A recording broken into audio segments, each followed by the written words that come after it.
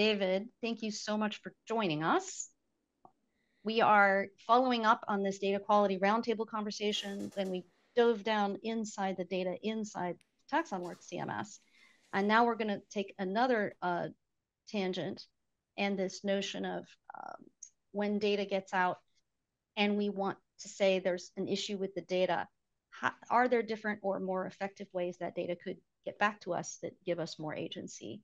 And David's going to talk about one idea for that. Thanks, Deb. Yeah, Deb invited me a little while ago, and I think this is perhaps a far more grandiose title than what I may have expected, but I've repeated it here for all of you to see what it is that I intend to talk about. So balancing global agency and local precision, round tripping your feedback. So I'm thinking about feedback generally and what kinds of questions would we wish to ask ourselves, given there might be an opportunity to receive feedback from others when we share our data out into the world. And these are the kinds of questions that occur to me. You probably have other questions of your own. What's the feedback about? Clearly you need some kind of context. Who's providing that feedback?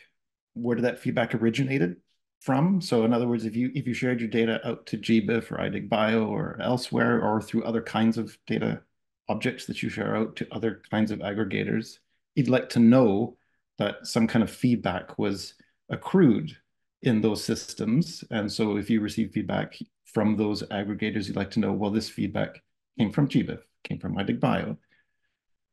Might give you a sense of whether or not those particular aggregators are engendering a community of users more so than others. And so something to concentrate on, perhaps. How does the commentator, the individual who submits some kind of feedback, how do they track whether or not their feedback has been received or has been taken action on? Oftentimes it seems like a bit of a black box when you submit some kind of feedback on an aggregator and then you receive nothing to know whether or not your feedback has received. As a collection manager, for example, how might you tell your administrators that there's this massive amount of feedback that's coming in from end users? Perhaps that might feature into your performance metrics in terms of the kinds of things that you need to be responsive to. How many of them do you receive over the course of a year? So this is a bit comparable to how you might track citations for your data, but clearly there might also be a need to track the number of instances of feedback you've received from the public, just as you would say visitations as well. And how do I redirect some feedback that I might receive to someone who I know might be able to answer it, who might be better suited to answer that than you could? So all these kinds of questions kind of come to mind for me, and I don't really have many answers for them. I have a potential solution I might propose to see whether or not it might be useful for you, but we shall see. So also some general observations. So aggregators like GBIF or IDIGBio, for example, do have on occasion the ability for an end user to submit feedback. And I'll demonstrate some of that if you're not familiar with what that looks like on GBIF. But the data publishers themselves who share their data out to aggregators struggle to illustrate some sustained impact of the data that they publish. So, when those feedback mechanisms might exist or not, how do you demonstrate to others that your data have made an impact in the world based on the number of instances of feedback that may or may not have come back to you? And then, as we heard earlier, data publishers struggle to prioritize improvements to data quality. I use the bad word, data quality. Let's call it something else. It struggle to prioritize how we improve the particular elements of our data in response to kind of feedback that we might receive, whether that be at scale or individually. So some modern solutions. We heard Marcos say this a little earlier, and that resonated with a number of folks. Some potential modern solutions that perhaps require some infrastructure. So we could imagine a world where annotations are being made on particular data elements, and there are some commercial applications that make use of the web annotation data model, like Hypothesis. Disco in the EU is investigating the use of web annotation data models for comments that might be made on specimen-based data. We shall see how well that progresses. Some other kinds of modern solutions that are in academia in particular are things that are relatively new on the scene called nano publications. So little snippets of statements that might have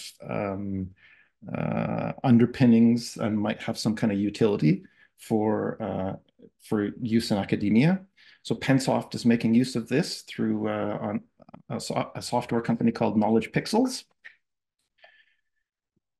But what if we step back a little bit and say, well, what if we attempt to use the vehicle that many of us are familiar with in the exchange of data in Darwin Core itself?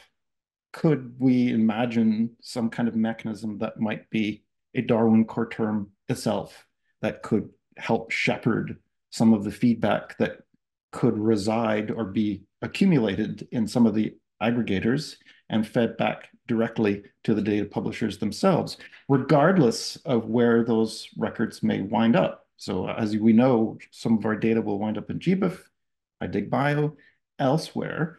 Wouldn't it be lovely then if each of those aggregators need not be overly concerned about how to send feedback back to the data publishers? What if we had an actual Darwin Core term that was the part of the vehicle for that exchange of comments?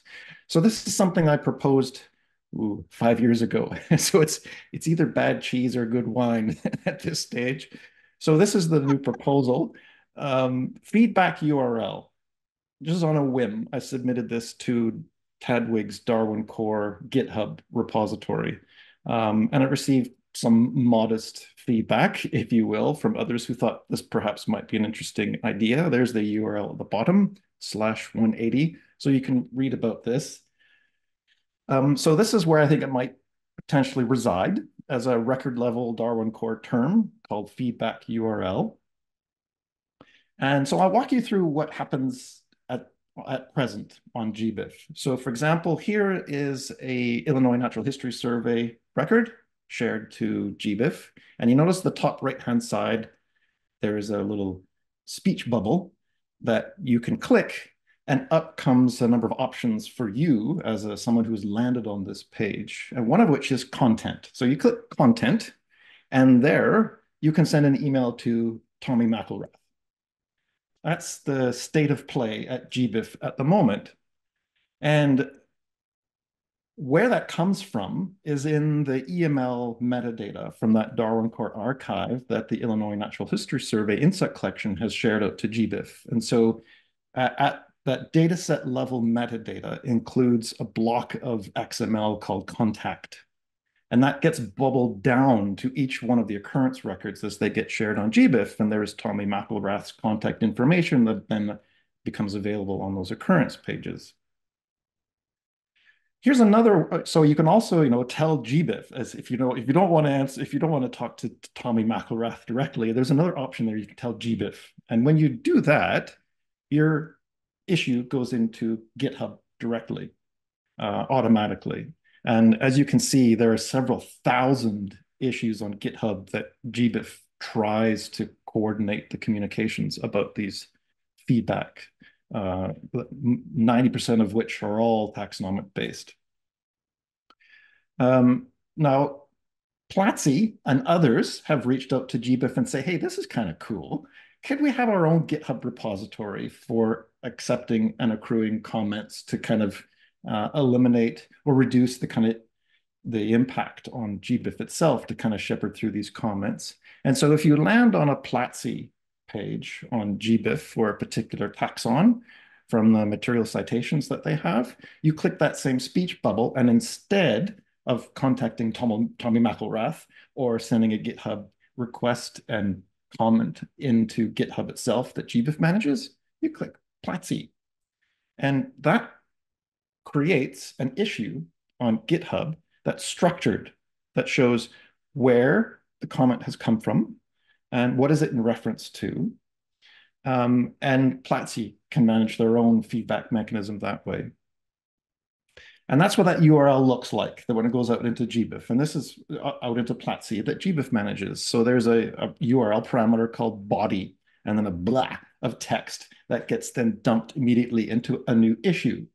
So wouldn't it be lovely if we could all do that, such that feedback could potentially go into our own GitHub repository or other mechanisms if we already have ways in which we gather feedback? So thinking about this in the library community, there was something comparable many decades ago that was developed called OpenURL. And this was developed in the early 90s, I think, from a Flemish librarian, and his name was Herbert van den Sompel, who was also behind the OAI PMH metadata exchange standard.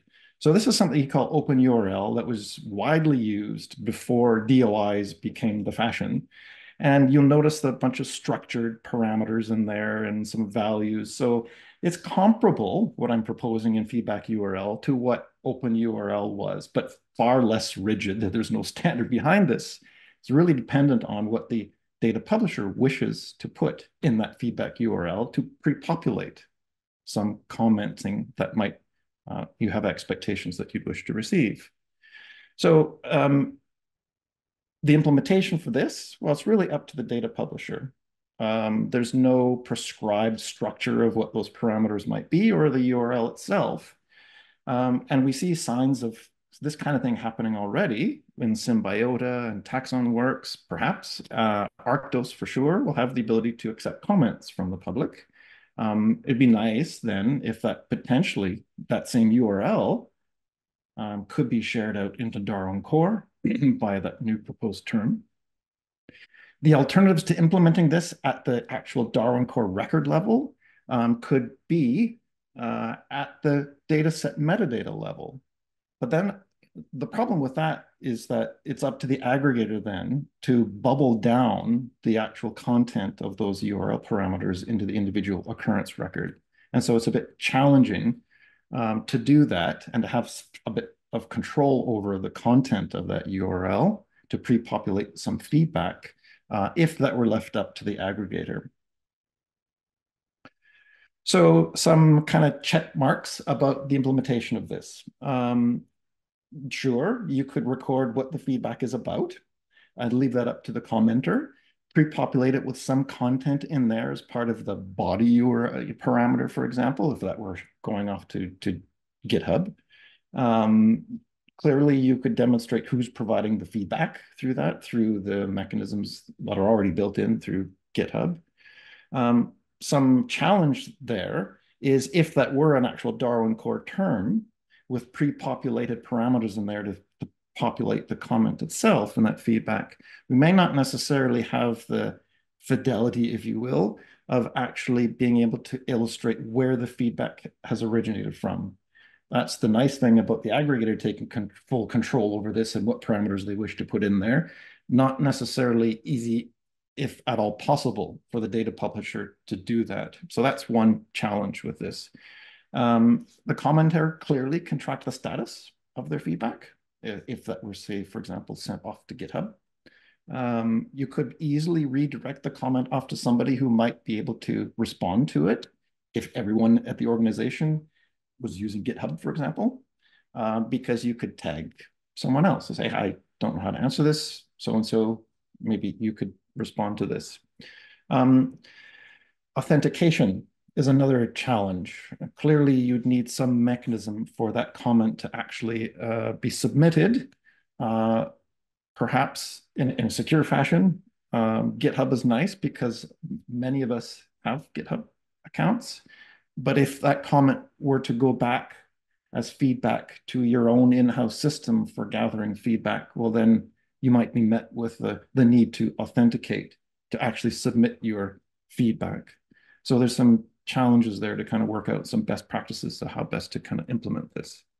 So some next steps. My proposal on Tadwig stalled. And what I need to do is elevate this back and revive it. And it was suggested that minimally, I'd need to demonstrate utility for this so that there's an actual demand for this. And so in the chat, if you wouldn't mind, if you want to let me know whether or not this would be useful for you and your organization and the way in which you publish data. And then I will try and gather all your plus ones in the chat and illustrate that as a potential need.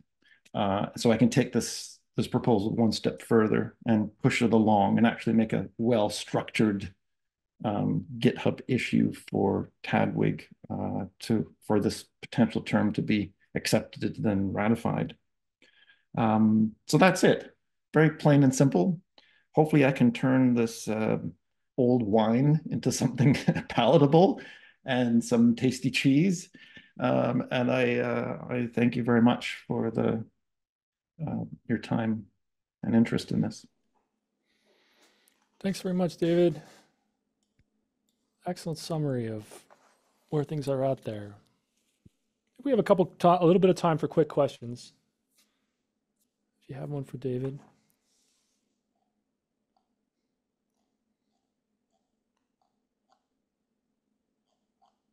David is clapping his hands.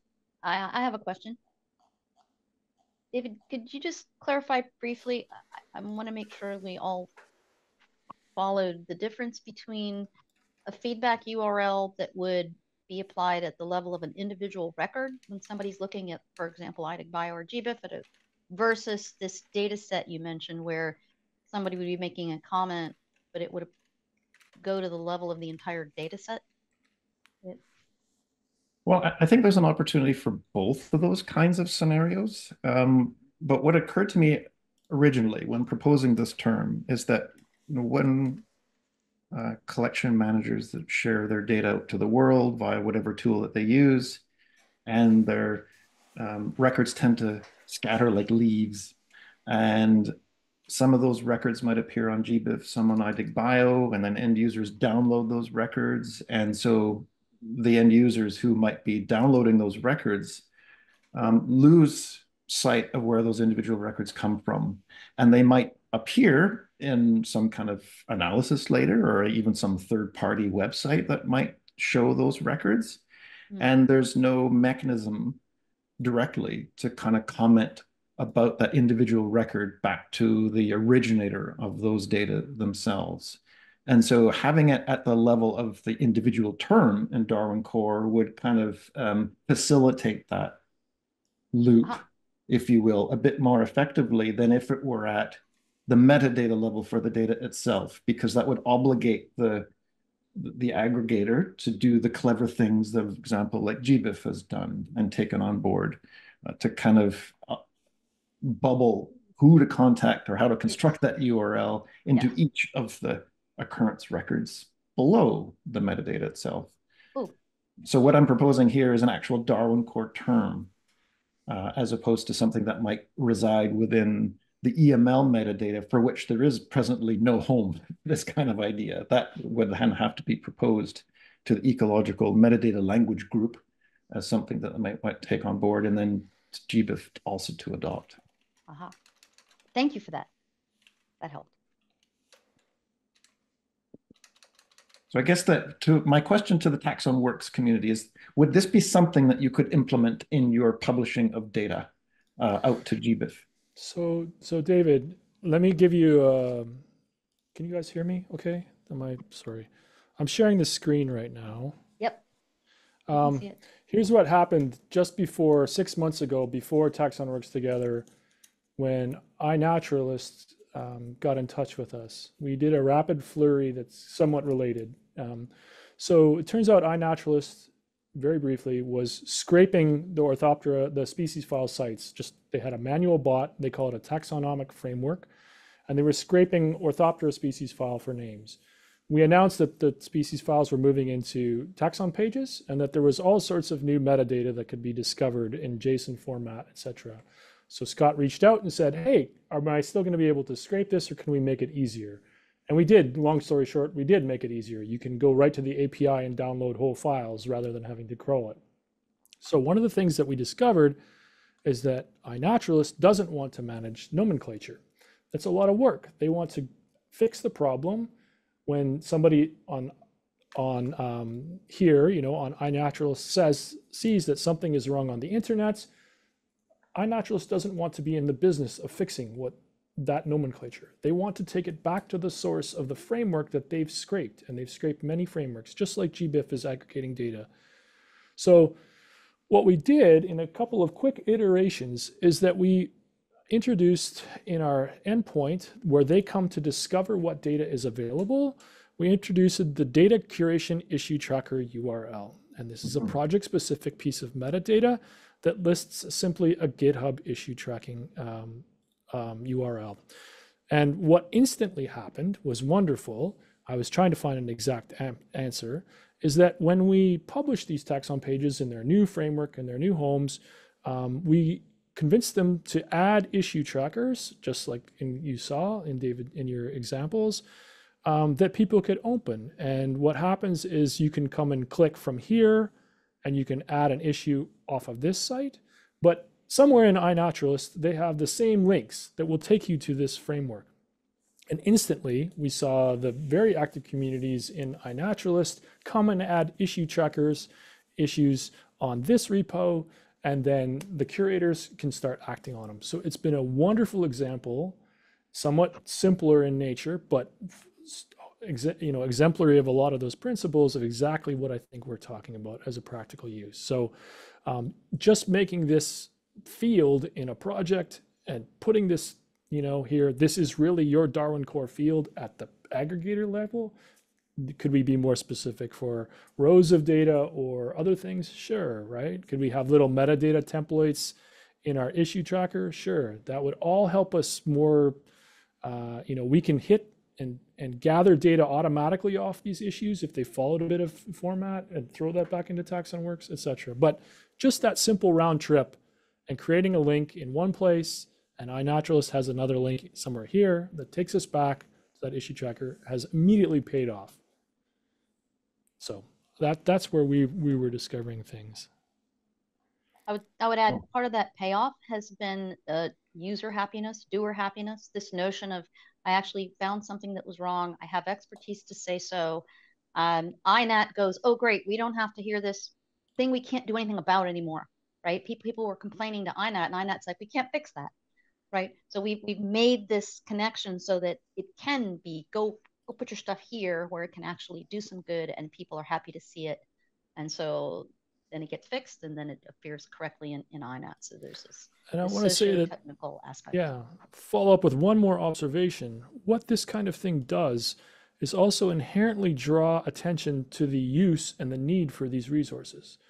Now, the Orthoptera species file, or you can imagine your insect collection, your digital data, can come to administrators and say, look, here we are both recording and expanding our community. Some of these people were never participating. Sean, for example, jumps in. We've now expanded the community of users. We've demonstrated need by the number of issues that are open, and just because they're closed, demonstrating we have 2,000 open issues is still a good thing.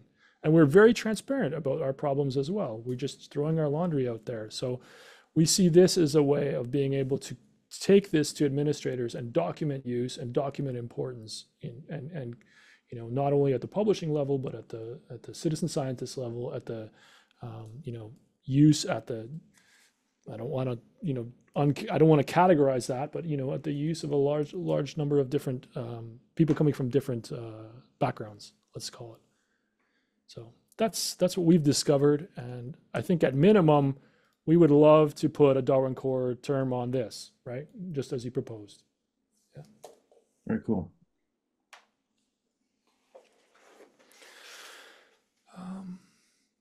Okay, did we have other hands up? Sorry, I lost track of Fritz's hand overall. was up. We are at time, and I don't. He took it down, I think. But Fritz, are you still here? Do you have? Oh yeah. I just want to make a quick question about the proposal of the URL link. I imagine that they was saying about, well, what if we have many sources? It doesn't need to be maybe a more complex feel in the way that we have GitHub issues maybe from that are directly published in GitHub, but maybe another system is using also like these GitHub issues, and they have like different URLs. So maybe you'll have many things to catch in that same field. I don't know like how that would work out, or what would be the best way. Yeah, well, I think that's kind of part and parcel with this proposal, is that if it were left up to the data publisher themselves to decide A, what that URL should be, and B, whether or not they want to pre-populate the body of that feedback with some kind of context for themselves, when that feedback comes back to them, you could, the same Darwin core terms that are available, you could populate as part of the body of the message, such that you don't get some anonymous feedback come back with no context whatsoever. You've pre-populated the message, if you will, of that feedback with something there that would facilitate the communications among humans, so that you don't get something completely random without any idea what it was all about. I think the challenge would be to know where the feedback originated. I'm not yet sure how best to come up with a mechanism for that.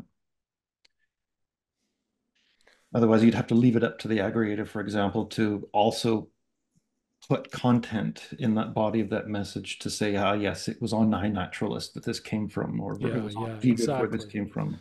Yeah. How do we extend that to give context? It's like teaching people to use issue templates on your issue tracker for code, etc. How do you give enough context that it makes actionable?